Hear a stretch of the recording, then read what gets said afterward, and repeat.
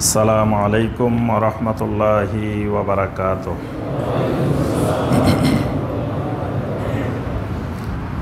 ইন্নাল হামদালিল্লাহ নাহমাদুহু ওয়া নাস্তাঈনুহু ওয়া নাস্তাগফিরুহু ওয়া নাউযু বিল্লাহি মিন শুরুরি আনফুসিনা ওয়া মিন সাইয়্যাতি আ'মালিনা।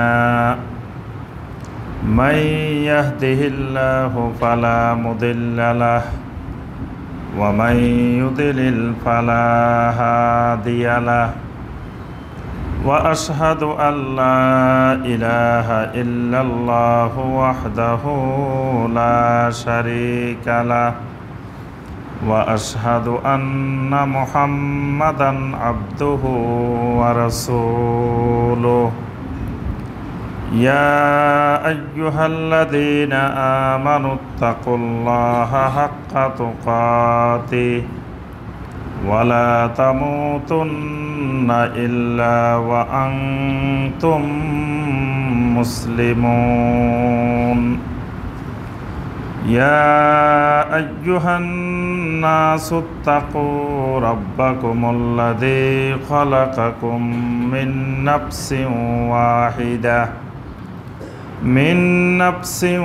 واحدة وخلق منها زوجها وبث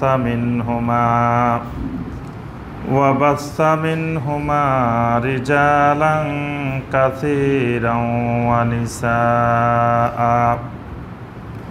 واتقوا الله الذي تساءلون به والأرحام إن الله كان عليكم رقيبا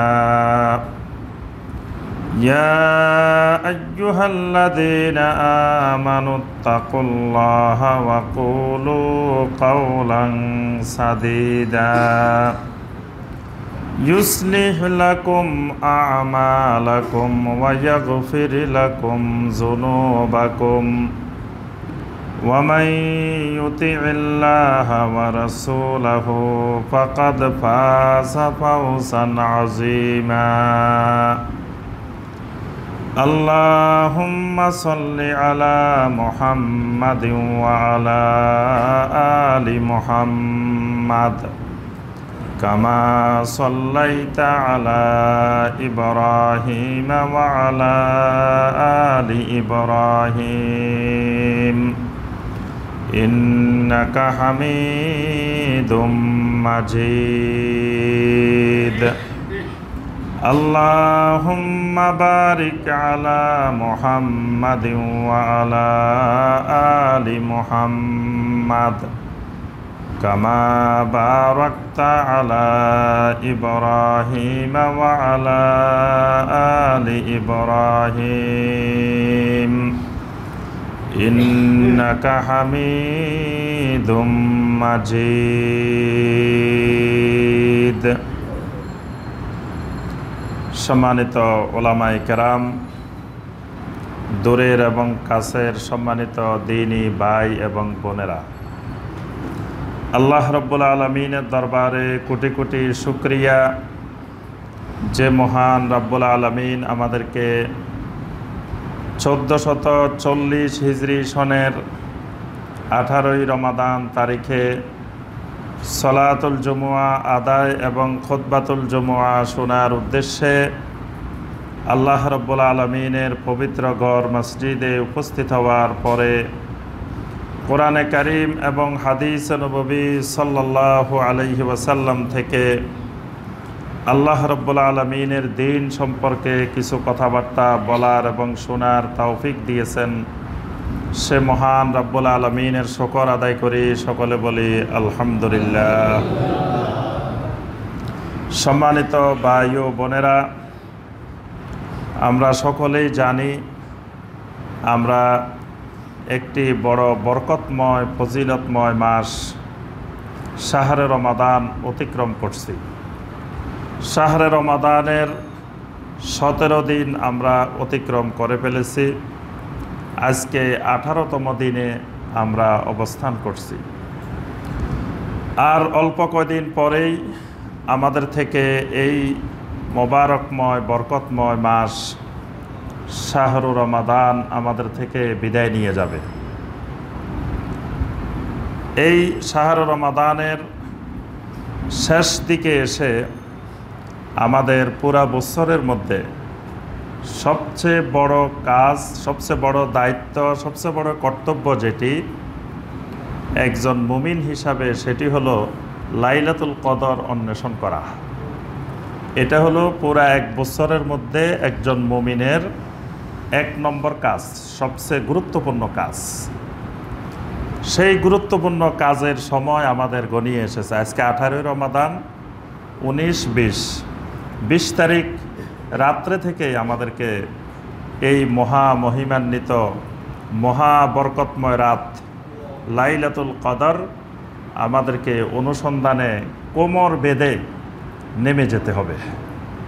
সুতরাং এখন হলো আমাদের সবচেয়ে বড় প্রস্তুতির সময়, এবং দুনিয়াবি সমস্ত ঝামেলা, সমস্ত কার্যক্রমকে গুটিয়ে এনে আল্লাহর ইবাদতে নিমগ্ন হওয়ার আমাদের এখন সবচেয়ে গুরুত্বপূর্ণ সময়। এবং এই 1440 হিজরি সনের শাহরে রমাদান আল্লাহ পাক আমাদেরকে পাওয়ার তৌফিক দিয়েছেন। হয়তো আর শাহরে রমাদান আমরা পেতেও পারি, নাও পেতে পারি। এটা অনেকের জীবনের এই শেষ শাহরে রমাদানও হতে পারে। এজন্য আমরা আজকের খুতবায় আমরা যে বিষয়টি আলোচনা করব সেটি হলো লাইলাতুল কদরের প্রস্তুতি কিভাবে নিব, লাইলাতুল কদর অন্বেষণে আমাদের করণীয় কি।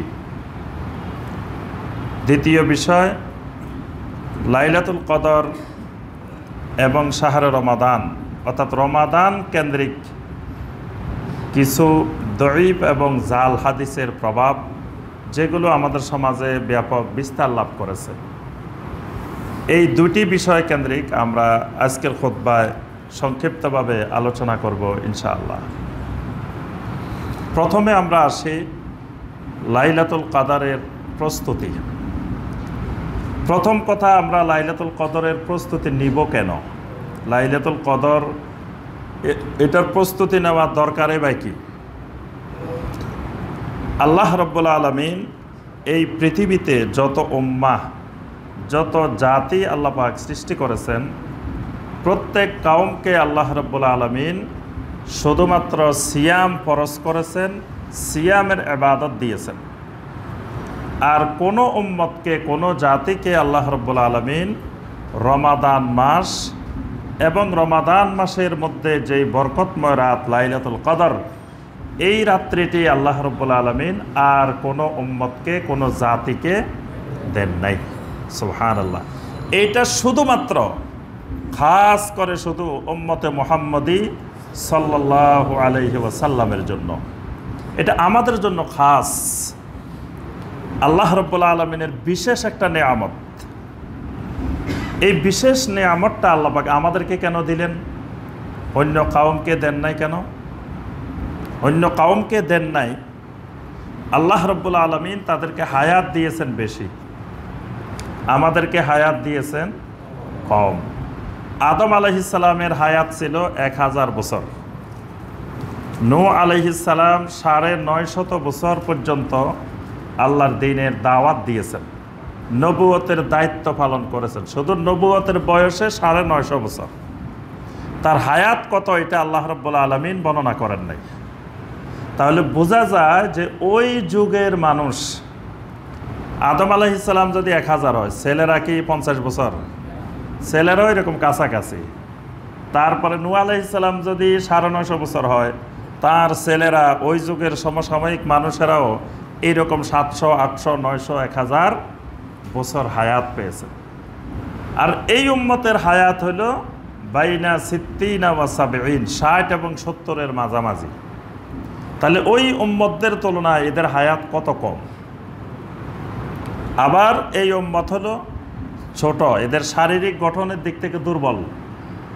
পূর্বেকার উম্মতেরা ছিল বড় বড় দেহের অধিকারী। আদম আলাইহিস সালাম ছিলেন 60 হাত লম্বা।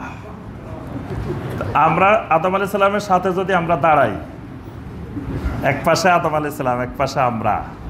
আর যদি বলি আব্বা কেমন আছেন, তাহলে কেমন মনে হবে? 60 হাত আর ছোট্ট 3 হাত, মানে আদম আলাইহিস সালামের হাঁটুর কাছে আমরা পড়ে থাকবো, এরকম অবস্থা। তাহলে ওই যুগে আদম আলাইহিস সালাম এত লম্বা, মানে ওই যুগের মানুষও, তার ছেলেরা, তার নাতিরা, ওই যুগের মানুষও এরকম লম্বা লম্বা ছিলেন। সেই তুলনায় আমরা শারীরিক গঠনের দিক থেকেও অনেক ছোট, অনেক দুর্বল। আল্লাহ রাব্বুল আলামিন এই দুর্বল উম্মতটাকে, দুর্বল জাতিটাকে আল্লাহ পাক খুব পছন্দ করেন। কারণ দেখবেন ছেলে মেয়েদের মধ্যে যেটা একটু দুর্বল থাকে, মা বাবা সেটাকে বেশি আদর করে। তারপরে আবার সবগুলোর মধ্যে যেটা সবাই ছোট, ওই ছেলেটার প্রতি, ওই মেয়েটার প্রতিও মা বাবা বেশি আদর করে। এটা স্বাভাবিকভাবে জন্মে। আল্লাহ রাব্বুল আলামিনের বান্দাদের মধ্যে আমরা দুর্বল বান্দা। তাহলে এই দিক থেকে আল্লাহর রহমত, আল্লাহর করুণা আমাদের প্রতি একটু বেশি। আমরা শারীরিকভাবে দুর্বল, হায়াতের দিক থেকে দুর্বল। আবার আমরা হইলাম সর্বশেষ উম্মত। সব জাতির মধ্যে আমরা সবাই লাস্টে, সবাই শেষে। আমরা দুনিয়াতে আসছি আখিরুন, কিন্তু কিয়ামতের ময়দানে আমরা সাবেকুন। সুবহানাল্লাহ। কিয়ামতের ময়দানে আমরা সবার আগে, কিন্তু দুনিয়াতে আসছি আমরা সবার পরে। তো দুনিয়াতে সবার পরে আসার কারণে রাব্বুল আলামিনের একটু খাস রহমত তো আমাদের প্রতি থাকবেই। এই জন্যই আল্লাহ রাব্বুল আলামিন যাতে কিয়ামতের ময়দানে আমরা সবচেয়ে বেশি আমল নিয়ে কিয়ামতের ময়দানে আমরা সাবেকুন হতে পারি, এই জন্য আল্লাহ রাব্বুল আলামিন আমাদেরকে এই শাহরে রমাদানটা বিশেষ নেয়ামত হিসাবে দিয়েছেন। আবার এই শাহরে রমাদানের ভিতরে আল্লাহ রাব্বুল আলামিন লাইলাতুল কদরের মতো নেয়ামতও আল্লাহ পাক আমাদেরকে দিয়েছেন। সুবহানাল্লাহ। এক লাইলাতুল কদর যদি আমরা পাই, আমাদের হায়াত বেড়ে যাবে কত? 1000-এরও বেশি, 1000 বছরের বেশি। তাহলে যদি জীবনে 50টা লাইলাতুল কদর পাই, 50,000 বছর। তো পৃথিবীতে মানুষ যারা হায়াত পাইছে, না 1000 বছর, না 1500 বছর, আর আমাদের হয়ে যাবে 50,000 বছর, 60,000 বছর। সুবহানাল্লাহ। আল্লাহ রাব্বুল আলামিন আমাদের আমলের মধ্যে বরকত ঘটানোর জন্য এই লাইলাতুল কদর আমাদেরকে দিয়েছেন। এই জন্য রাব্বুল আলামিন লাইলাতুল কদরের আরেক নাম রেখেছেন লাইলাতুল মুবারাকা, বরকতের রাত। মানে আমাদের হায়াতের মধ্যে, আমাদের আমলের মধ্যে আল্লাহ রাব্বুল আলামিন বরকত ঘটায় দিবেন। এই জন্য রাতটার নামে দিয়েছেন আল্লাহ রাব্বুল আলামিন লাইলাতুল মুবারাকা। এবং এই রাতটার গুরুত্ব সম্পর্কে আল্লাহ পাকে কোরআনে কারিমে 114টি সূরার মধ্যে একটা সূরায় নাজিল করছেন, সূরা আল কাদার। এটা কত গুরুত্বপূর্ণ হইলে শুধু এই বিষয়ের উপরে একটা সূরা। আল্লাহ রাব্বুল আলামিন সেই সূরার মধ্যে বলেছেন, যেটা আমরা সবাই জানি, ইন্না আনসালনাহু ফি লাইলাতিল কদর, আমি কোরআনকে নাজিল করেছি লাইলাতুল কদরের রাত্রে। ওয়ামা আদরাকা মা লাইলাতুল কদর, লাইলাতুল কদর সম্পর্কে আপনার কি জানা আছে? এই রাতটা কেমন ফজিলতময়। লাইলাতুল কদরে খায়রুম মিন আলফি শাহর, লাইলাতুল কদরটা হলো অগণিত অসংখ্য বছরের চাইতেও কল্যাণকর। সুবহানাল্লাহ। আলফে শাহর মানে 1000 মাস না, এটার শাব্দিক অনুবাদ 1000 মাস, কিন্তু এটা আরবি একটা বাগধারা, মানে দীর্ঘ সময়, হাজার হাজার বছর বোঝানোর জন্য, যুগ যুগ বোঝানোর জন্য আরবি ভাষায় আলফে শাহর ব্যবহার করা হয়। অনেকে আমরা আরবি ভাষার বাগধারা না বোঝার কারণে এটাকে গণে হিসাবও বাইর করছি যে 83 বছর 4 মাস, 1000 মাসে যে এরকম হয় যে এক লাইলাতুল কদর পেলে 83 বছর 4 মাস। 83 বছর 4 মাস না, এক লাইলাতুল কদরে 83,000 বছরও হইতে পারে, কিন্তু সবাই সমান পাবে না। ধরেন আমরা মসজিদে সবাই লাইলাতুল কদর পালন করলাম একসাথে, একই ইবাদত, একই সব করছি, কিন্তু কেউ পাবে 83,000 বছর, কেউ পাবে 83 বছর, কেউ পাবে 83 দিন, কেউ পাবে সমান সমান 0। কেন এই তারতম্য? কেন তারতম্যটা নির্ভর করবে তাকওয়ার উপরে। যার যত তাকওয়া বেশি, তার লাইলাতুল কদরের ফজিলত হবে তত বেশি, যার যত কম তত কম। আবার যার ইমানের মধ্যে শিরক আছে, কুফর আছে, সে পাইব 0, শেষ পুরা লাইলাতুল কদর ইবাদত করিও কিছু পাবে না। এই জন্য আল্লাহ রাব্বুল আলামিন লাইলাতুল কদরের মর্যাদা বুঝাইতে গিয়ে আল্লাহ পাক বলছেন লাইলাতুল কদরে খায়রুম মিন আলফি শাহর, এটা হাজার হাজার মাসের চাইতেও আল্লাহ রাব্বুল আলামিনের কাছে অনেক বেশি কল্যাণকর।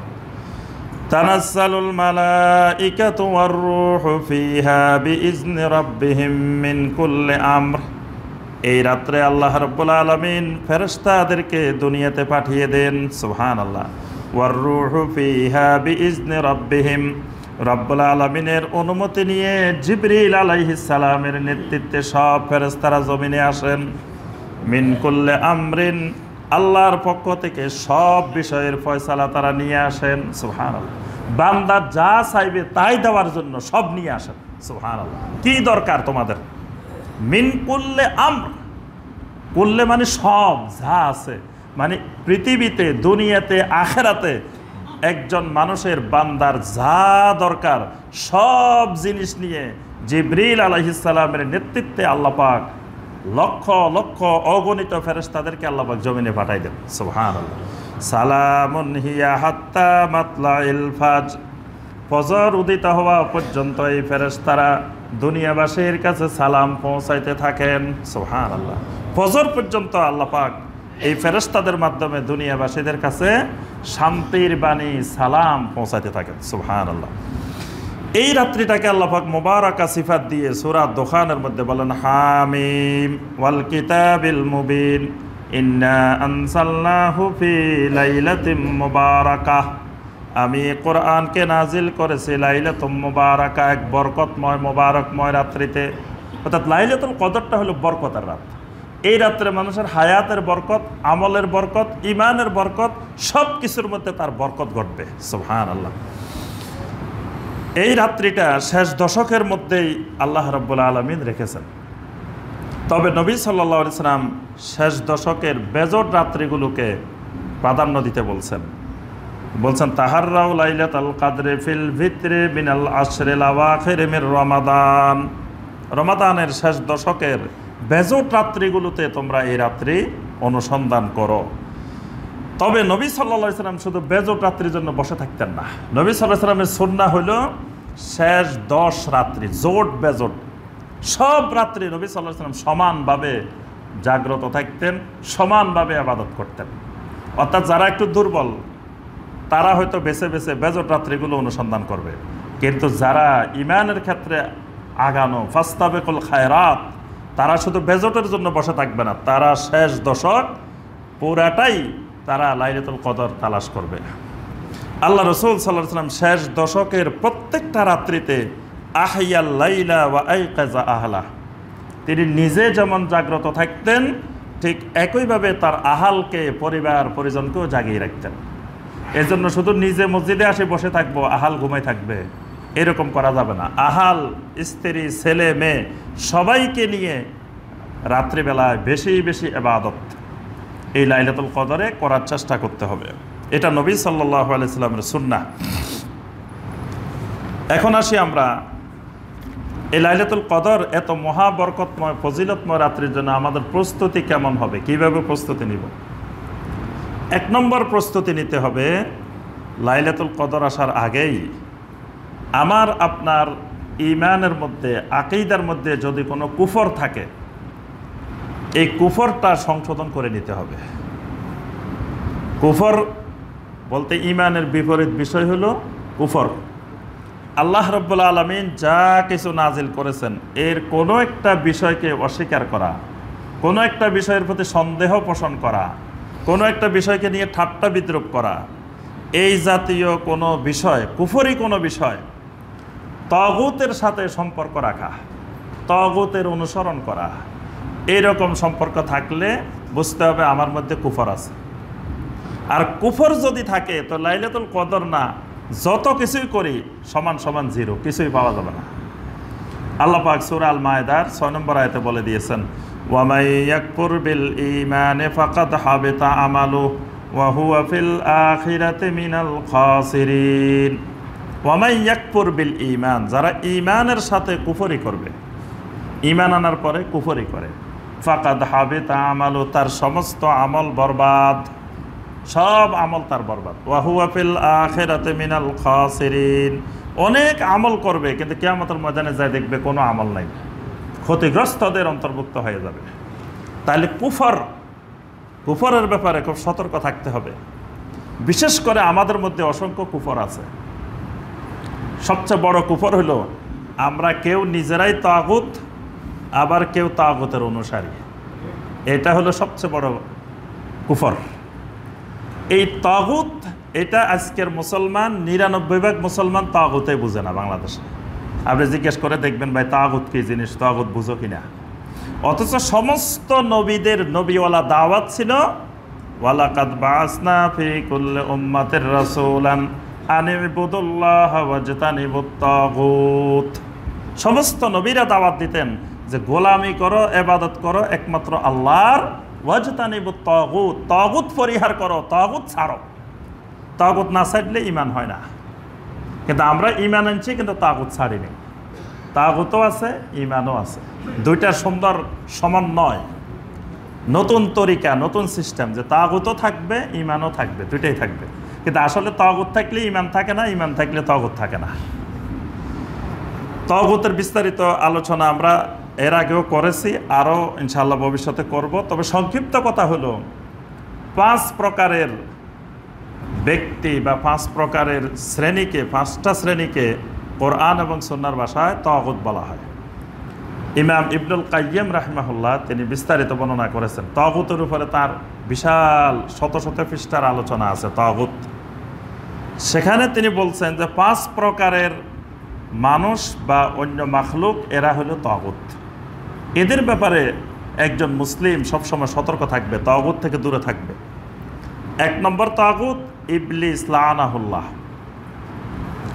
1 নম্বর সেরা তাগুত, তাগুতের লিডার, তাগুতের নেতা, তাগুতের ইমাম হইল ইবলিস।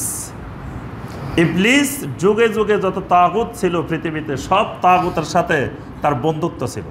ফেরাউন তার বন্ধু ছিল, নমরুদ তার বন্ধু ছিল, কারুন তার বন্ধু ছিল, হামান তার বন্ধু ছিল, আবু জাহাল, আবু লাহাব, আখনাস ইবনে শরাইক, এরা সব ইবলিসের বন্ধু ছিল। ইবলিসের সাথে তাদের বন্ধুত্ব ছিল। তাহলে ইবলিস দুনিয়ার যত তাগুত ছিল যুগে যুগে, আদম আলাইহিস সালাম থেকে এই পর্যন্ত, সব তাগুতের বন্ধু। তাহলে তার অভিজ্ঞতা, হাজার হাজার তাগুতের অভিজ্ঞতা সব তার মধ্যে জমা আছে। এই জন্য সে হলো রাইসুত তাগুত, তাগুতের নেতা, প্রধান তাগুত। তাহলে ইবলিসের থেকে সতর্ক থাকতে হবে। ইবলিসের সাথে কোনো সম্পর্ক রাখা যাবে না, ইবলিসের কোনো ইবাদতও করা যাবে না। আল্লাহ পাক সূরা ইয়াসিনের মধ্যে স্পষ্ট করে বলছেন, আলাম আহাদ ইলাইকুম ইয়া বানি আদম আল্লা তা'বুদুশ শাইতান ইন্নাহু লাকুম আদুউম মুবিন। আমি কি তোমাদেরকে সতর্ক করি নাই হে বানি আদমেরা, আল্লাহ তা'বুদুশ শাইতান, শয়তানের ইবাদত করিও না। তাহলে পৃথিবীতে মানুষ শয়তানেরও ইবাদত করে, এই জন্য আল্লাহ পাক নিষেধ করছে। তাহলে তাগুত 1 নম্বরে চিনে রাখতে হবে শয়তান। 2 নম্বর তাগুত মান উবিদা মিন দুনিল্লাহি ওয়া হুয়া রাদিন। আল্লাহ ছাড়া অন্য কোনো মাখলুককে ইবাদত করা হয়, যাকে ইবাদত করা হয়, কিন্তু ইবাদত করার পরে সে ওই ইবাদতের প্রতি সন্তুষ্ট, যার ইবাদত করতেছে সে খুশি। একেও কোরআন সুন্নাহর ভাষায় বলা হয় তাগুত। যেমন সাজদা করা আল্লাহর ইবাদত। এখন কোনো ব্যক্তি পৃথিবীর কোনো মানুষকে, কোনো পীর সাহেবকে, কোনো বুজুর্গকে, কোনো দিনদার মানুষকে, মানুষ এসে এসে সাজদা করতেছে, আর সে মহা খুশি, সেই পিঠে হাত বুলাই দিতেছে, আমাকে সাজদা করতেছে, আমি খুশি, সাজদা নিতেছি, এই আমার নাম হইল তাগুত। আমাদের দেশে এই তাগুতদেরকে মানুষ আল্লাহর ওলি মনে করে, অথচ এরা হইল তাগুত। এদের থেকে দূরে থাকা মুমিনের উপর ফরজ, অথচ মানুষ যায় তাদের পাগড়ি ধরে, তাদের হাত ধরে, তাদের সাথে যায় সম্পর্ক করে, অর্থাৎ এই ঈমান আনার পরেও কুফরি করে, তাগুতের সাথে সম্পর্ক। আপনার এই সেজদা একমাত্র আল্লাহকে করতে হবে, আল্লাহর জন্য এই ইবাদত খাস, আর কোনো মাখলুককে সেজদা করা, জীবিত মৃত কোনো মানুষকে সেজদা করা যাবে না। তাহলে যাকে সেজদা করা হচ্ছে সে খুশি, তার নাম তাগুত। মান্নত একটা ইবাদত, মান্নত, বিপদ আপদে পড়লে মান্নত করা, এটা একটা ইবাদত। এই মান্যতটা একমাত্র আল্লাহর জন্য করতে হয়। কিন্তু অনেকে দেখা যায় টিভিতে বিজ্ঞাপন দিচ্ছে, পত্রিকায় বিজ্ঞাপন দিচ্ছে যে আপনার মান্যত, কাপ্পারা, তারপরে নজর যা আছে সব নিয়ে আপনার কি দরকার, আমাদের এখানে চলে আসেন। তাগুত।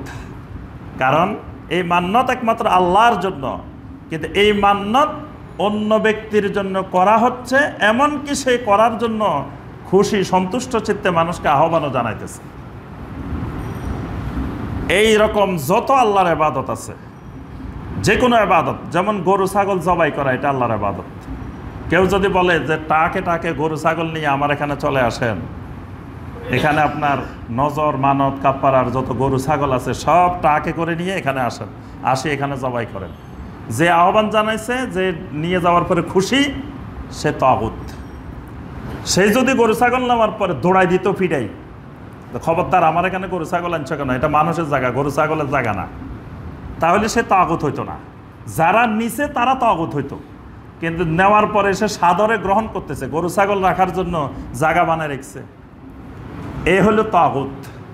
কারণ এই গরু ছাগল নিয়ে রওনা দেওয়া এটা আল্লাহর ইবাদত, এটা আল্লাহর ঘরের দিকে রওনা দিতে হয়। আর পৃথিবীর কোনো ব্যক্তির দিকে, কোনো মাজারের দিকে, কোনো কবরের দিকে গরু ছাগল নিয়ে রওনা দেওয়া এটা শিরক। এখন সেই ইবাদতের প্রতি সে সন্তুষ্ট, একে কোরআন সুন্নাহর ভাষায় বলা হয় তাগুত। এই দেশের লক্ষ লক্ষ মুসলমান এই জাতীয়, কেউ নিজে তাগুত, আবার কেউ তাগুতের সাথে সম্পর্কযুক্ত, তাগুতের অনুসারী। লাইলাতুল কদর যদি 1000 বার পান আপনি, সমান সমান জিরো, কিচ্ছু পাবেন না। লাইলাতুল কদরে কোনো কাজ হবে না। আল্লাহ পাক স্পষ্ট বলে দিয়েছেন, ওয়ামাই ইয়াকফুর বিল ঈমান ফাকাদ হাবিতা আমালুহু। একটা কুফর করলে সমস্ত আমল বরবাদ। এরপরে আপনার 2 নম্বর তাগুত গেল। 3 নম্বর তাগুত। এই 2 নম্বর তাগুতের ব্যাপারে আরেকটা জিনিস মনে রাখতে হবে, যার ইবাদত করা হচ্ছে তিনি যদি সন্তুষ্ট না থাকেন তাহলে তিনি তাগুত না, যারা করতেছে তারা তাগুত। যেমন ধরেন ঈসা আলাইহিস সালামের পৃথিবীতে কোটি কোটি মানুষ ইবাদত করতেছে, কিন্তু ঈসা আলাইহিস সালাম জানেনও না যে তারা ইবাদত করতেছে। ঈসা আলাইহিস সালাম যদি জানতেন, উনি সর্বপ্রথম জিহাদ ঘোষণা করতেন এই যারা তারা ইবাদত করতেছে এদের বিরুদ্ধে, কিন্তু ঈসা আলাইহিস সালাম জানেন না, এই জন্য ঈসা আলাইহিস সালাম তাগুত না। তারপরে দেখেন বাংলাদেশের লক্ষ লক্ষ মানুষ শাহজালাল রহমতুল্লাহ আলাইহির ইবাদত করতেছে, শাহপরান রহমতুল্লাহ আলাইহির ইবাদত করতেছে।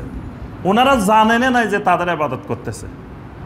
ওনারা যদি জানতেন তো শাহজালাল রহমতুল্লাহ আলাইহি যেমন ইয়েমেন থেকে গোর গোবিন্দের বিরুদ্ধে জিহাদ করার জন্য এই বঙ্গে এসেছিলেন, ঠিক তারা এই যারা তাদের ইবাদত করতেছে তাদের বিরুদ্ধে জিহাদ করার জন্য তারা প্রথম দাঁড়াইতেন। কারণ তাদেরকে কেন্দ্র করে অসংখ্য শিরক, অসংখ্য কুফর, অসংখ্য বেদাত করে যাচ্ছে। তারা ছিলেন এগুলার ঘোর বিরোধী, কিন্তু আজকে তাদেরকেই সেই শিরকের কবলে নিক্ষেপ করা হয়েছে। তাদেরকে কেন্দ্র করে শিরক করতেছে পৃথিবীর লক্ষ লক্ষ মানুষ। তাহলে তারা এখানে তাগুত না, কারণ তারা সন্তুষ্ট না, তারা জানেও না। বরং কিয়ামতের ময়দানে কেউ যদি যাই বলে, শাহজালাল আমি তো আপনার গরু ছাগল 10-12টা দিছিলাম, কি খবর? শাহজালাল রহমতুল্লাহ ধরিল যে আল্লাহর কাছে দিয়েছে, বড় আসামি পাওয়া গেছে, ধরেন। স্বীকারে করবেন না তারা, যে বলবেন যে আমার কাছে আনছ কেন, অর্থাৎ তারা জানেন না এই ব্যাপারে। তাহলে যদি সন্তুষ্ট থাকে যার ইবাদত করা হয় সে তাগুত। 3 নম্বর তাগুত, মান ইদ্দা ইলমাল গায়বে। ইলমে গায়েবের যে দাবি করে সে তাগুত। যে বলে যে আমি গায়েবের বিষয় জানি, এই লোক তাগুত। যেমন কেউ যদি বলে যে আমার কাছে আসছেন, আসার পরে আমি বলে দিলাম যে আপনার জীবনে কি কি ঘটছে 2-3টা ঘটনা বলে দিলাম। বলে দেওয়ার পরে মানুষ মনে করে দেখো কত বড় আল্লাহর ওলি, আমি যাওয়ার আগে সব বলে দিছে। এটা আল্লাহর ওলি না, এটা তাগুত, শয়তান, আউলিয়া ও শয়তান। এটা নিশ্চিত হয়ে গেছে যে এটা তাগুত, যে আমার গায়েবী বিষয় বলে দিচ্ছে, অথবা আমার ভবিষ্যতে কি হবে সামনের গায়েবের বিষয় বলে দিচ্ছে। এই গায়েবের দাবি, গায়েব জানে, গায়েব বলে দিতে পারে, এইরকম যারা দাবি করে এরা তাগুত। 4 নম্বর তাগুত, মান দাআন নাস ইলা ইবাদাতি নাফসিহি। যারা নিজেরা ইবাদত বানায় আর মানুষকে ওই ইবাদতের দিকে আহ্বান করে, এরাও তাগুত। আচ্ছা, এই পৃথিবীতে ইবাদত বানানোর, ইবাদত দেখাই দেওয়ার অধিকার কার? একমাত্র মুহাম্মদ রাসূলুল্লাহ সাল্লাল্লাহু আলাইহি ওয়াসাল্লাম। এরপরে কিয়ামত পর্যন্ত আর কোনো মানুষের ইবাদত বানানোর, তরিকা বানানোর, পদ্ধতি বানানোর, সিস্টেম বানানোর অধিকার কিয়ামত পর্যন্ত আর কারো নাই। এখন দেখা যাচ্ছে সে আল্লাহ রসুল সাল্লাল্লাহু আলাইহি সাল্লামের তরিকা, ইবাদতের প্রত্যেকটা ইবাদতের তরিকা আল্লাহ রসুল সাল্লাল্লাহু আলাইহি সাল্লামের তরিকা আছে না? এরপরে আমাদের এই দেশে, বাংলাদেশে 126টা তরিকা বানানো হয়েছে। তার অর্থ হলো ওই তরিকা যথেষ্ট না, আল্লাহ রসুল সাল্লাল্লাহু আলাইহি সাল্লামের তরিকা যথেষ্ট না, অথবা ওই তরিকা ঠিক আছে তবে ওই তরিকা খুব কঠিন, ওই তরিকা আমল করি তুমি সহজে জান্নাতে যেতে পারবে না। এই জন্য আমি একটা তরিকা বানাইলাম, যেই তরিকাটা একেবারে শর্টকাট, একেবারে সহজ, একেবারে দ্রুত, তুমি অল্প মেহনতে জান্নাতে চলে যাবে। কিন্তু রাসূলের তরিকা ফলো করলে তোমার অনেক কষ্ট করা লাগবে, এটা খুব কঠিন তরিকা। এই জন্য আমি একটা সহজ তরিকা বানাইছি। এইভাবে বানাইতে বানাইতে 126টা বানানো হয়েছে। তাহলে এইসব তরিকা যারা বানান এবং এইসব তরিকার দিকে মানুষকে আহ্বান করেন, এরা তাগুত। এবং যারা এইসব তরিকা রাসূল সাল্লাল্লাহু আলাইহি সাল্লামের তরিকা বাদ দিয়ে মানুষের বানানোর তরিকা, ইবাদতের তরিকা ফলো করে, এরাও তাগুতের অনুসারী। এই ধারায় 4 নম্বর ধারায় যদি ফেলেন তো বাংলাদেশের লক্ষ লক্ষ মানুষ তাগুত এবং তাগুতের অনুসারী। কেউ তরিকা বানাইতেছে, আবার কেউ তরিকার দিকে আহ্বান জানাইতেছে। এই তরিকার আমল করেন, সকালবেলা এই তরিকা জিকির করেন। তোমার এই তরিকা জিকির করবে কেন? আমার রাসূলের তরিকা জিকির করবো না। এই ফাস আনফাসের জিকির করলে আপনি সহজে মন কান্নকের জবাব দিতে পারবেন। আমার রাসূলের তরিকা জিকির করলে জবাব দিতে পারবো না? বর্তমানে এক নতুন জিকির বাইরে হয়েছে, মন কান্নকে তাড়ানোর জিকির। ফেসবুকে পাইবেন যে কবরে গেলে মন কান্নকের আপনার দ্বারে কাছে আসতে পারবে না, ভয়ে পালাই যাব। এই জিকির যদি করেন, এই জিকির কেমনে করবেন? আস্তাগফিরুল্লাহ, নাউযুবিল্লাহ। দেখেন, এরা আমাদের দেশের হক্কানি, বলে যে বিশ্বের 1 নম্বর হক্কানি ফির, হক তরিকা। হক তরিকার নমুনা হইল যে নতুন জিকির বানানো, যে নতুন জিকির, যে জিকির করলে আপনি মন কান্নকের আপনার থেকে পালাই যাব, প্রশ্নের জিজ্ঞাসাই করবে না। সেটা কোন জিকির? আপনি কবেন লা লা লা লা লা লা লা লা লা লা লা লা লা, এক নিঃশ্বাসে যতক্ষণ বলতে পারেন। এটা এই তরিকার জিকির আবিষ্কার হয়েছে ইদানিং, নতুন। ফেসবুকে পাইবেন দে আল্লাহ আল্লাহ, প্রথম আল্লাহ আল্লাহ, তারপরে খালি লা লা লা লা লা লা লা, এক নিঃশ্বাসে যদ্দূর বলতে পারেন। আপনি যখন কবরে যাই জিকির শুরু করবেন, মন কান্নকের শুনে ভয় পালাই যাব। আস্তাগফিরুল্লাহ, নাউযুবিল্লাহ। তাগুত যারা এই জাতীয় জিকির বানায়, মানুষকে এই জাতীয় জিকিরের দিকে আহ্বান করে, এরা তাগুত। কারণ আল্লাহ রসুল সাল্লাল্লাহু আলাইহি সাল্লাম জানলেন না যে এইরকম জিকির করলে মন কান্নকের পালাই যায়। আর আমরা জেনে গেছি বাংলাদেশে আজকে 1400 বছর পরে, এই জাতীয় ইবাদত যারা বানায়, মানুষকে এই জাতীয় ইবাদতের দিকে আহ্বান করে, এটা তাগুত। আপনি তাগুতের অনুসারী, তাগুত হয়ে লাইলাতুল কদর যত করেন সমান সমান 0, কিছুই পাওয়া যাবে না। 5 নম্বর তাগুত মান হাকামা বেগাইরে মা আনজালাল্লাহ। আল্লাহ পাক যা নাজিল করছেন এর কোনো একটা জিনিসকে আপনি অস্বীকার করলেন এবং আল্লাহর বিধান, আল্লাহর আইন বাদ দিয়ে নিজে আইন তৈরি করে বিচার ফয়সালা করলেন, আপনিও তাগুত। এই সংজ্ঞার মধ্যে ফেলেন, এবার দেখেন কতজন আমরা তাগুত। আল্লাহর বিধানের একটা বিধানকে অস্বীকার করা যাবে না। আপনার কোরআনে কারিম পুরাটা প্রথম থেকে শেষ পর্যন্ত, নবী সাল্লাল্লাহু আলাইহি সাল্লামের যতগুলো সহিহ হাদিস আছে, এই সবগুলাকে আপনাকে মেনে নিতে হবে। প্রথমে একটা সহিহ হাদিস যদি না মানেন, যদি কোন না আমি এটা মানি না, যদি কোন যে হাদিস মানা যাবে না, সুন্নত মানতে হবে, তাহলে অবস্থা খারাপ। আপনি ঈমান নিয়ে টানাটানি হবে। কারণ প্রত্যেকটা সহিহ হাদিস সনদ দ্বারা যদি প্রমাণিত হয় এটা আমার রাসূলের কথা, আপনি মেনে নিতে বাধ্য, মানতেই হবে। না মানলে আপনার ঈমানের সমস্যা তৈরি হবে। এজন্য আগে প্রত্যেকটা সহিহ হাদিস মানতে হবে। ওই হাদিসের মধ্য থেকে যেটা আমল করার যোগ্য সেটা আমল করব, যেটা আমল করার যোগ্য না সেটা আমল করব না। কিন্তু আগে মেনে নিতে হবে। হাদিস যদি সহিহ হয় মেনে নিতেই হবে। এজন্য এই কথা বলা যাবে না যে হাদিস মানবো না, খালি সুন্নত মানবো। না মানলে আপনার ঈমানের সমস্যা আছে। তাহলে এই 5 প্রকারের তাগুত, এটা বিস্তারিত ব্যাখ্যা আছে আপনার ইমাম ইবনুল কাইয়্যিম রাহিমাহুল্লাহ বিস্তারিত আলোচনা করেছেন এটার উপরে।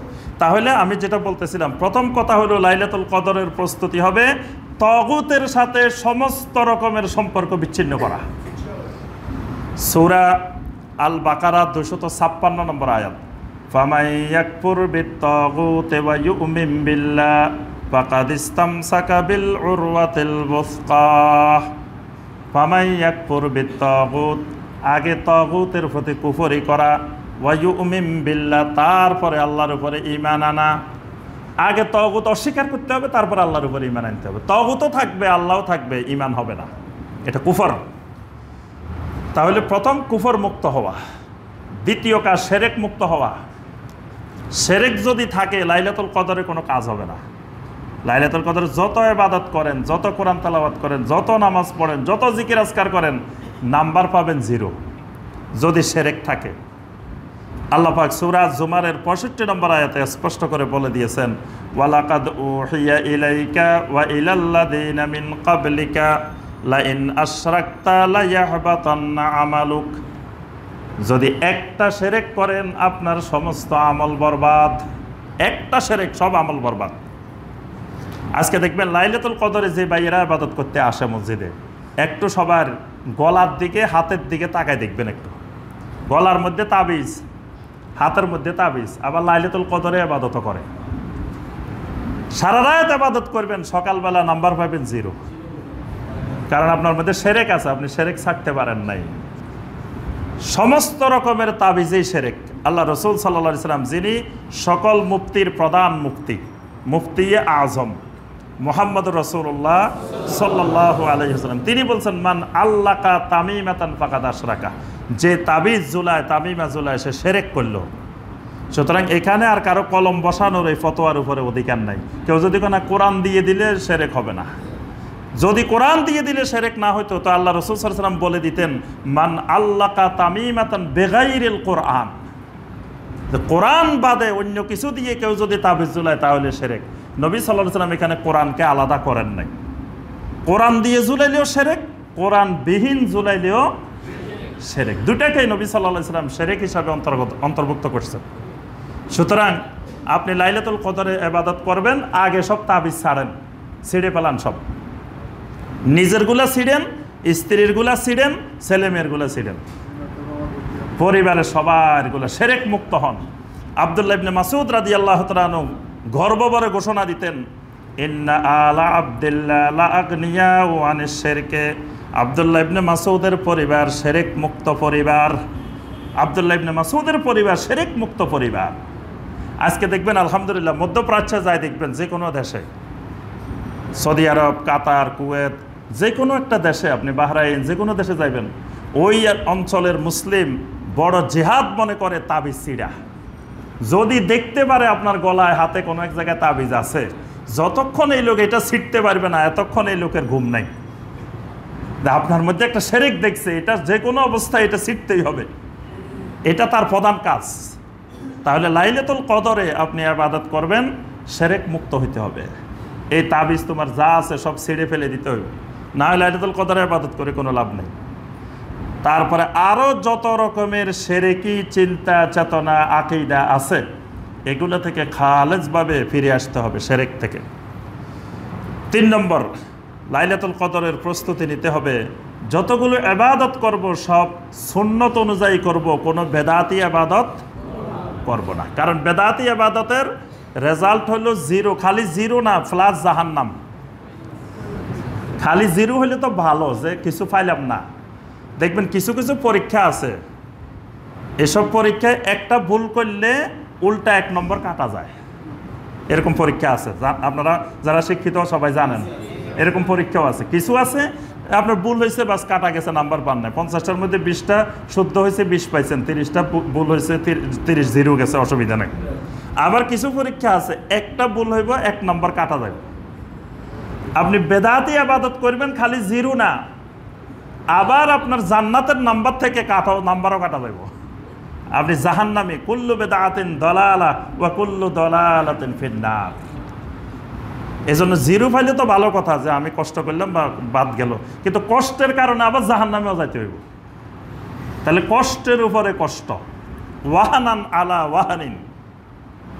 এজন্য যতটুকু ইবাদত করব অল্প করব, কিন্তু সেটা সুন্নত অনুযায়ী করব। এখন লাইলাতুল কদরের রাত্রে যদি কেউ মনে করে শুধু 27 তারিখ লাইলাতুল কদর, এটা এক বেদাতি আকীদা। কারণ আল্লাহ রাসূল সাল্লাল্লাহু আলাইহি ওয়াসাল্লাম বলতেছেন, আমাকে আপনাকে বেজোড় রাত্রে তালাশ করতে। আপনি 5 রাত্রি বাদ দিয়ে 1 রাত্রি বানানোর অধিকার কই পেলেন? এই 1 রাত্রি বানাইছেন, একটা বেদাতি চিন্তা আপনার ভিতরে ঢুকে গেছে। এজন্য লাইলাতুল কদর তালাশ করলে 5 রাত্রে তালাশ করবেন, 4 রাত্রে খবর নাই, 1 রাত্রে তালাশ করতে গেছেন। তার অর্থ আমার আপনার ভিতরে বেদাতি চিন্তা ঢুকে গেছে। 1 নম্বরে বেদাত ঢুকছে। 2 নম্বরে এই রাত্রে ইবাদত করতে গেছেন, মাগরিবের পরে গোসল করে নিছেন। এই গোসল করে নেওয়া আরেক বেদাত। মাগরিবের পরে গোসল করা, আমরা ছোটবেলায় দেখতাম সবাই বলতো যে তাড়াতাড়ি গোসল করো। এই গোসল করে উঠলে একবার পানি ঝরার সাথে সাথে সব গুনাহ ঝরে যায়, নাউজুবিল্লাহ। এটা একটা বেদাতি ইবাদত। আপনার লাইলাতুল কদরের ইবাদত শুরু হয়েছে বেদাত দিয়ে, গোসল করে শুরু করছেন। এই শীতের মধ্যে, প্রচণ্ড শীতেও কত মানুষ কষ্ট করে গোসল করছে দেখেন, সওয়াবের আশায়। মানুষগুলো দেখেন সওয়াবের আশায়, নিয়ত তার বিশুদ্ধ, কিন্তু কাজটা বেদাত। তাহলে গোসল করার দরকার নাই। গোসল করতে হবে ওই পানি দিয়ে পরিষ্কার করার দরকার নাই, পরিষ্কার করতে হবে আমার আপনার আকীদা, শিরককে পরিষ্কার করতে হবে, কুফরকে পরিষ্কার করতে হবে, বেদাতকে পরিষ্কার করতে হবে, তারপরে ইবাদত শুরু করতে হবে। পানি দিয়ে উপরে দিয়ে ধুইলাম, ভিতরে শিরক বেদাত কুফর ঢুকে রয়েছে, তাহলে এই দোয়ার কোনো লাভ নাই। এই জন্য এই বেদাত করা যাবে না। আচ্ছা, লাইলাতুল কদরের রাত, এই রাত্রের ইবাদত হলো মান কামা লাইলাতুল কদরে ঈমানান ওয়া ইহতিসাবান গুফিরা লাহু মা তাকাদ্দামা মিন যামবিহি। এই রাত্রের প্রধান ইবাদত হলো কিয়াম, মানে বেশি বেশি সালাত আদায় করা, কিয়াম করা। কিয়াম মানে সালাত, বেশি বেশি সালাত। কেরাত হবে লম্বা, রুকু হবে বিশাল লম্বা, সেজদা হবে লম্বা, লম্বা লম্বা কেরাত, লম্বা রুকু, লম্বা সেজদা, দীর্ঘ সময় ধরে সালাত আদায় করা। এটা হলো লাইলাতুল কদরের প্রধান ইবাদত। 26 দিন তেলাওয়াত করলাম 1 পারা 1.5 পারা, আর 27 তারিখের দিন যেদিন বেশি করা দরকার, অন্য দিন 1 পারা করলে ওই দিন করা দরকার 3 পারা। ওই দিন হয়ে গেছে একেবারে ছোট্ট অল্প কয়টা সূরা, অথচ এই দিন দরকার বেশি। কিন্তু লাইলাতুল কদরে উল্টা, আমরা বানাই নিছি কি ছোট্ট, একেবারে সব তেলাওয়াত শেষ করি, শেষে দিয়ে অল্প 10-12টা সূরা 15টা সূরা রাখি যে এটা লাইলাতুল কদরের তেলাওয়াত। লাইলাতুল কদরের তেলাওয়াত এইভাবে সীমিত করার এটাও ঠিক না, এটাও সুন্নতের খেলাফ চিন্তাধারা। 27 তারিখে কোরআন খতম করতে হবে, এই চিন্তাধারাও বেদাতি চিন্তাধারা।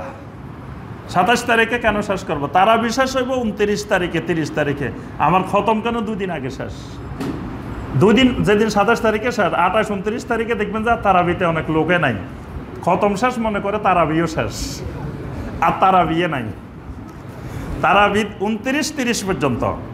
মক্কা মুকাররমা মদিনা মুনাওয়ারায় দেখবেন 29 হলে 29 পারা, 30 পারা তেলাওয়াত করে না, 30 পারা নাই, 29 পারাই হয়েছে। আমরা গত বছর তারাবি পড়ছি, 29 রমাদান হয়েছে, 29 দিন 29 পারা, 29তম দিনে 29 পারা শেষ, 30 পারার আর তেলাওয়াতে হয় নাই, মানে তাদের আর খতমে হয় নাই। যতটুকু তেলাওয়াত করতে পারছে আলহামদুলিল্লাহ। যদি 30 তারাবি হইতো তাহলে 30 পারা হইতো, এইভাবে তারা তেলাওয়াত করছেন।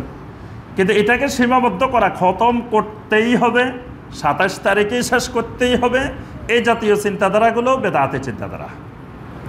আচ্ছা, ওই দিন দেখা যায় অনেকে পানি নিয়ে আসে, পানি 27 তারিখের দিন বোতলে বোতলে পানি, মসজিদ ভর্তি হয়ে যায়। কি ব্যাপার, এত পানি কেন? কয় এই যে এতদিন পর্যন্ত কোরআন খতম করছে, তেলাওয়াত করছে, এখন ফু দিব হাফেজ সাহেবেরা, বাস এই পানি খাইলে বিশাল বরকতের পানি পাই গেছে। এই চিন্তাধারা আরেক বেদাতে চিন্তাধারা। দেখেন লাইলাতুল কদরের রাত, এই রাত হলো বেদাত ছাড়ার রাত, ওই রাতেই বেদাত, বরং ওই রাতে বেদাতে ভর্তি। দেখা গেছে এই চিন্তাধারা নিয়ে পানি নিয়ে আসছে। আচ্ছা, আবার দেখবেন অনেকে এই রাত্রে বিশেষ বিশেষ খাবারের আয়োজন করে, যে আজকে লাইলাতুল কদরের রাত, বিশেষ খাবারের প্রতিযোগিতা। এটা হলো আরেক আধুনিক চিন্তাধারা। সাহাবায়ে কেরামের মধ্যে, তাবেঈনদের মধ্যে, সালাফদের মধ্যে ছিল আমলের প্রতিযোগিতা, আর আমাদের মধ্যে আজকে আমলের চেয়ে খাবারের প্রতিযোগিতা বেশি। যে এমন খাবার খাইলাম লাইলাতুল কদরে যাতে তাড়াতাড়ি ঘুম আসে, ইবাদত করতে কষ্ট হয়। বেশি খাইলে তো ইবাদত করতে কষ্ট হবেই, বরং এই রাত্রে দরকার হলো যে এমন খাবার খাইতে হবে যাতে ঘুম না আসে, যাতে খাইতে হবে কম, এবং এমন খাবার বাছাই করতে হবে যেই খাবারে আমার ঘুম না আসে, বেশি বেশি ইবাদত করা যায়। এই রাত্রে মিষ্টি জাতীয় খাবার, আপনার যে সেমাই, আরও বিভিন্ন রকমের খাবার বাংলাদেশে, এগুলো যেগুলো এমন খাবার যেগুলো খাইলে তাড়াতাড়ি ঘুম আসে, যাতে ইবাদত কম করা যায়, অলসতা বাড়ে, এই জাতীয় চিন্তাধারা যেগুলো খাইতে হবে, এইরকম চিন্তাধারা, এটা সুন্নত বিরোধী চিন্তাধারা। আচ্ছা, এরপরে লাইলাতুল কদরের নামাজ পড়তে আসছে রাত্রে। এই রাত্রে লাইলাতুল কদরের কোনো নামাজ নাই। আসি জিজ্ঞেস করে, হুজুর লাইলাতুল কদরের নামাজ, শবে কদরের নামাজ কয় রাকাত? শবে কদরের কি নামাজ আছে নাকি? শবে কদরের নামাজ কয় রাকাত হইব কেন? শবে কদরের বা লাইলাতুল কদরের নামে কোনো নামাজ নাই। এটা প্রতি রাত্রে লাইলাতুল কদরের রাত যেগুলো আছে এগুলোতে বেশি বেশি নফল সলাত, এগুলো শবে কদরের সলাত না, নফল নামাজ। নফল যা পড়তে পারি আমি পড়তে থাকবো। ওই শবে কদরের নামাজ হওয়ার পরে আবার জিজ্ঞেস করে, হুজুর নিয়তটা একটু বলে দেন, আজকে রাত্রে যে নামাজ পড়বো নামাজের নিয়তটা একটু বলে দেন। তখন আমাদের দেশের ইমাম সাহেবেরা নিয়ত বানাইছে, নাওয়াইতু আন উসাল্লিয়া লিল্লাহি তাআলা রাকাতায় সালাতি লাইলাতুল কদর, নাউযুবিল্লাহ। এই জাতীয় কোনো সলাতের নিয়ত, এটা বেদাতে নিয়ত। আমি লাইলাতুল কদর উপলক্ষে কিয়াম করব, দাঁড়িয়ে দাঁড়িয়ে ইবাদত করব। অর্থাৎ এই রাত্রে যতটুকু ইবাদত করব সেটা সুন্নতের আলোকে করব। এই রাত্রে বেশি বেশি সলাত আদায় করব। এই রাত্রে কোরআন নাজিলের রাত, বেশি বেশি কোরআনে কারিম তেলাওয়াত করব। তারপরে এই রাত্রেই সদাকা করব বেশি বেশি করে। তারপরে বেশি বেশি করে আল্লাহর কাছে দোয়া করব, দোয়া। সেই দোয়া আবার ওই সম্মিলিত সবাই মিলে করার জন্য বসে থাকি। এক দোয়া দিয়ে 100 খতম কোরআন বক্সায় দেওয়া হবে। ওই রাত্রে কিন্তু আবার বক্সায় দেওয়ার প্রতিযোগিতা চলে বিশাল, যে সারা মাস কোরআন তেলাওয়াত করছে, বসে থাকে যে 27 তারিখের দিন এটা বক্সায় দিতে হইব। তো বক্সানোর জন্য 200 টাকা 500 টাকা করে করে আনবে, আর খতিব সাহেব ইমাম সাহেবের দিবে। তা আলহামদুলিল্লাহ ভালো, ইমাম সাহেবের বরকতের রাতে টাকারও বরকত হইতেছে, যে সবাই এসে বলতেছে, হুজুর আমার 2 খতম, হুজুর আমার 3 খতম, আমার 1 খতম, সব মিলে ধরেন 100 খতম হয়েছে। হুজুরে 1 মুনাজাত দিয়ে 100 খতম বক্সায় দিছে। আর মুসল্লির চিন্তাধারা যে এতদিন পর্যন্ত যা কোরআন তেলাওয়াত করছি এগুলো সব জমা হয়ে রয়েছে, আটকে রয়েছে। যখন আজকে ইমাম সাহেব বক্সায় দিব তারপর এটা চলা শুরু হইব। এতদিন পর্যন্ত এটা কোনো দিকে আর ঘোরাফেরা করে নাই, এটা আটকে রয়েছে। এটা ইমাম সাহেবের বক্সায় দেওয়ার জন্য অপেক্ষা করতেছে। এই জাতীয় চিন্তাধারা শিরকি চিন্তাধারা, এটা খালি বেদাত না যে একজন ব্যক্তি আমার কোরআন তেলাওয়াতকে বক্সায় দিব তারপরে এটা চারিদিকে যাইব। ইসলাম এই জাতীয় কোনো ব্যক্তির উপরে কোনো ইবাদতকে এরকম নির্ভরশীল করেন নাই। আমি কোরআন তেলাওয়াত করব, আল্লাহ রাব্বুল আলামিন আমাকে সওয়াব দিবেন। আবার মা বাবার জন্য এটা বক্সানো লাগবে না, এটা বক্সানো আরেক বেদাত।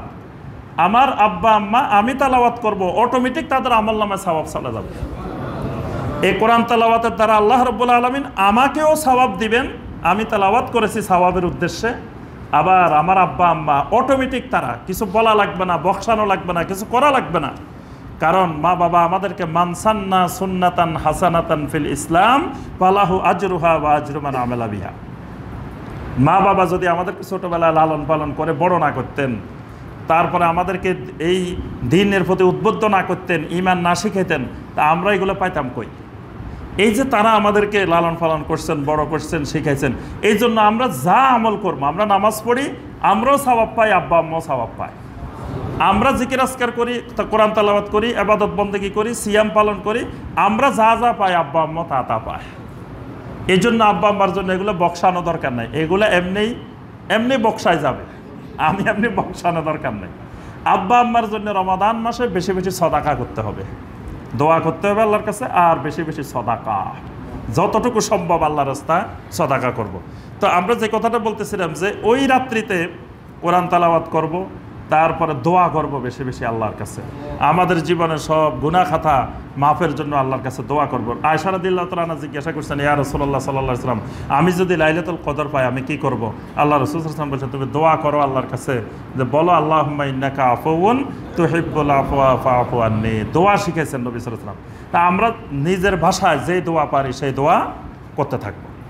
এগুলো হলো আলহামদুলিল্লাহ আমাদের লাইলাতুল কদরের প্রস্তুতি। আর লাইলাতুল কদরের জন্য সবচেয়ে বড় প্রস্তুতি যে এক প্যাকেজে সব পাওয়া যাবে, এইরকম একটা প্যাকেজ আল্লাহ রসুল সাল্লাল্লাহু আলাইহি ওয়াসাল্লাম ঘোষণা দিয়েছেন। সেটা কোনটা বলেন দেখি,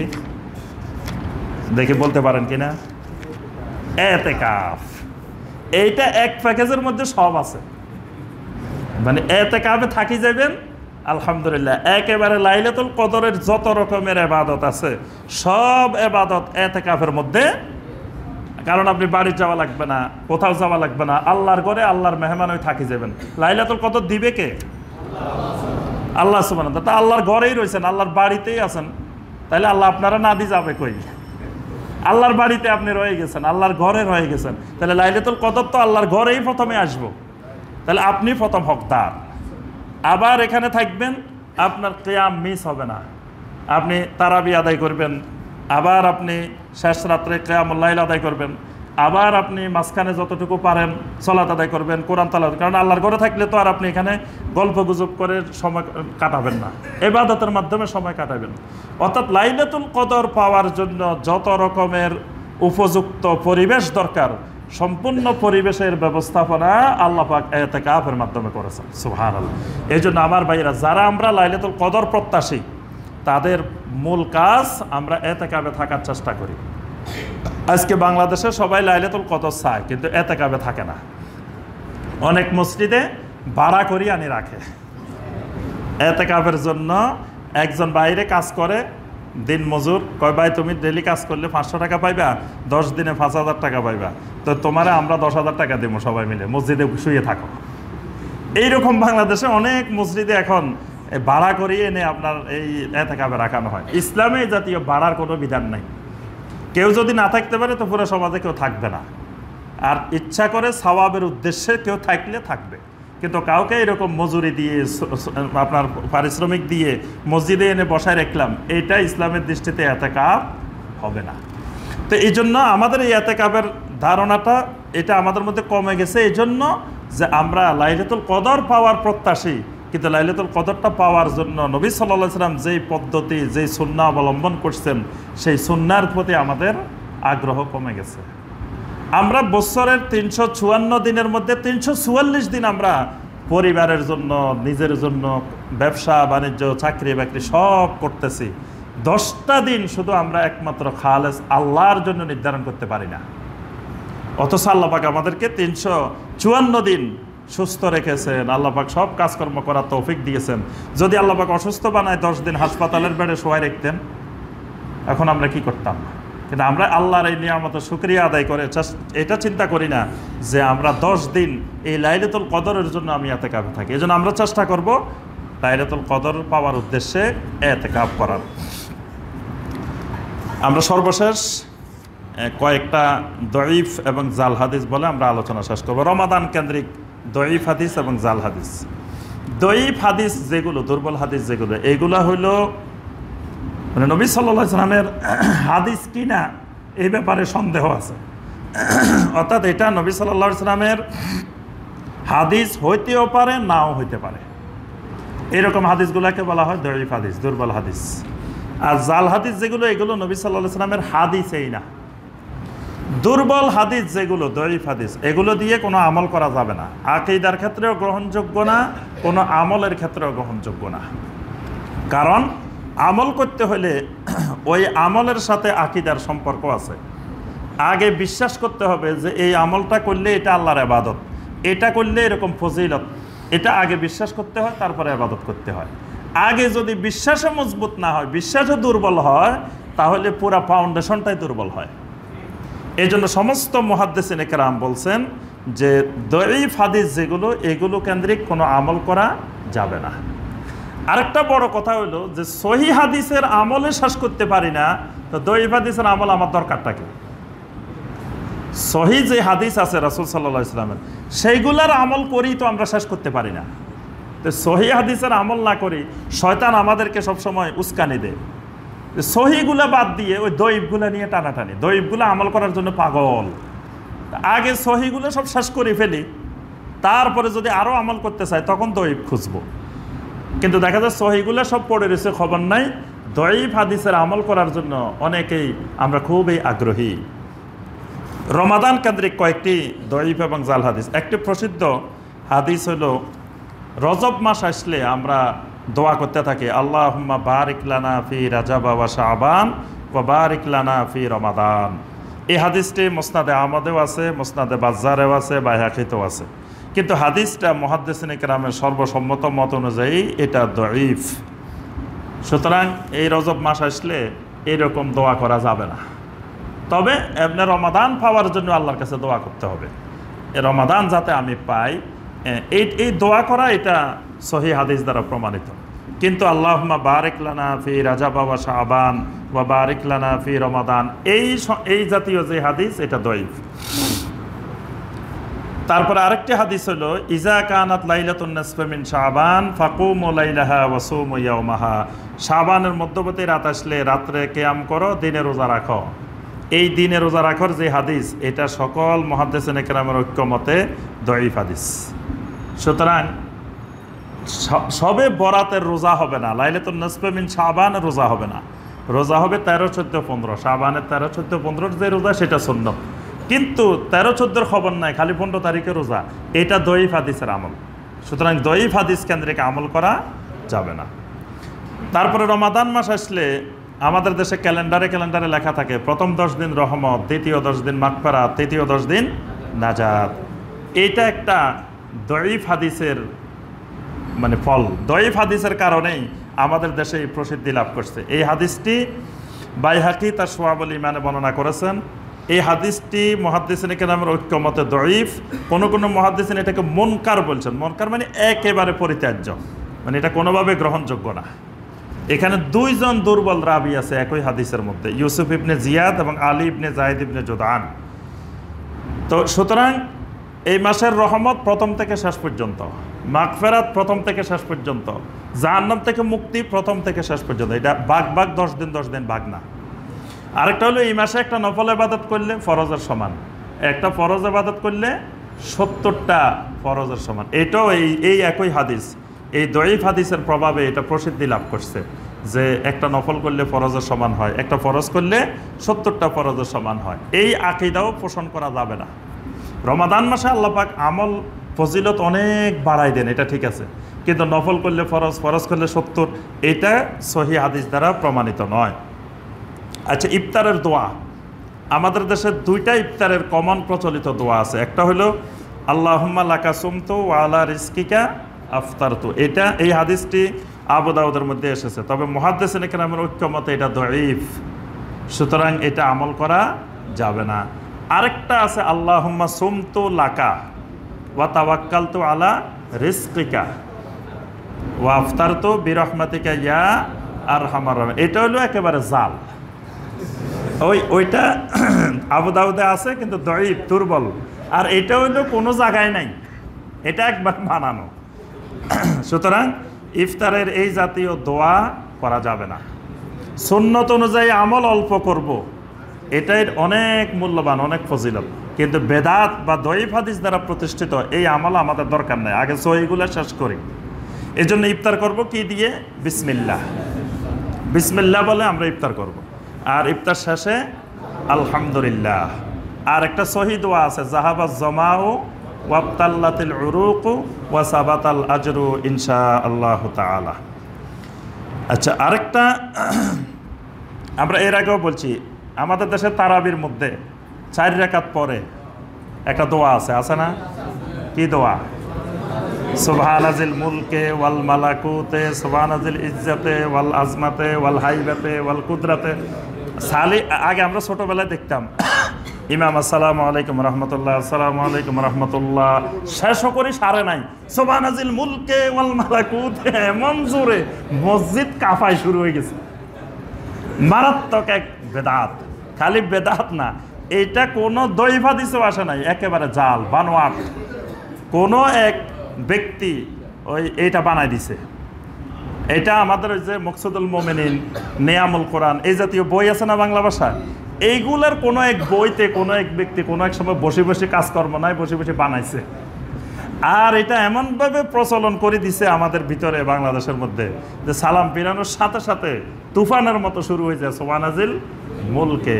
আর সুবহানাজিল মুলকে শেষ হয়, এরপরে ইমাম সাহেব একটা মুনাজাত করে, আল্লাহুম্মা ইন্না নাসআলুকাল জান্নাতা ওয়া নাউযু বিকা মিনান নার ইয়া খালিকাল জান্নাতি ওয়ান নার। এই যে মুনাজাতটা করে, এইটাও এরকম বানানো একটা মুনাজাত। অর্থাৎ এগুলোর হাদিসে কোনো ভিত্তি নাই, এটা দইফ হাদিসও না, দুর্বল হাদিসও না, অথবা কোনো হাদিসে সনদ আকারে জাল হাদিস আকারে আসছে এরকমও না, এগুলো সম্পূর্ণ বানোয়াট। অথচ এগুলো আমাদের দেশে বহুল প্রচলিত, এবং অনেক মসজিদে ইমাম সাহেব ওই এই দোয়া না করলে ইমাম সাহেবের তারাবিয়ে থাকে না, যে 4 রাকাত পরে দোয়া করে নাই, এই বানোয়াট দোয়াটা করে নাই, এই জন্য তার চাকরিও নাই। ওই দিন এখানে টঙ্গী মাজুখান, টঙ্গীর মাজুখান এলাকা আছে না, মাজুখান বাজার, ওই এলাকায় গিয়েছিলাম গত সপ্তাহে।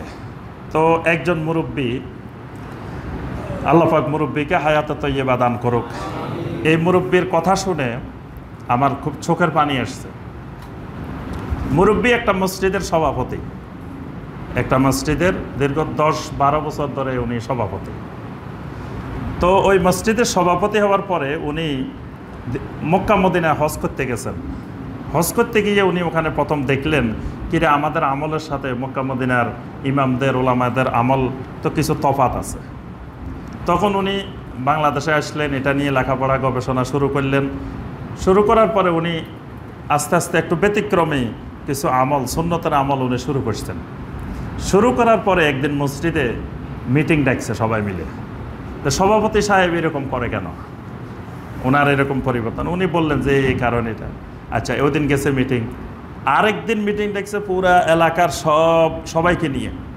আচ্ছা, ওই মিটিংয়ে বলল যে আপনি যেহেতু আমাদের মতো নামাজ পড়েন না, আমাদের মতো আপনি ইবাদত করেন না, আমাদের সাথে আপনি মিলাদে অংশগ্রহণ করেন না, এটা করেন না, ওইটা করেন না, সুতরাং আপনি মসজিদের সভাপতি থাকতে পারবেন না। ভালো কথা, আমি সভাপতি থাকবো না, মেনে নিলাম। তা আচ্ছা, আপনি সভাপতি তো থাকবেন না, আপনি এই মসজিদের কোনো কিছুর সাথে সংশ্লিষ্ট থাকতে পারবেন না। আচ্ছা, ভালো কথা, থাকলাম না। আচ্ছা, লাস্টে মুরব্বী জিজ্ঞাসা করছেন আমি কি এই মসজিদে নামাজটাও পড়তে পারবো না? তারা বলছেন না, আপনি নামাজও পড়তে পারবেন না। নাউযুবিল্লাহ।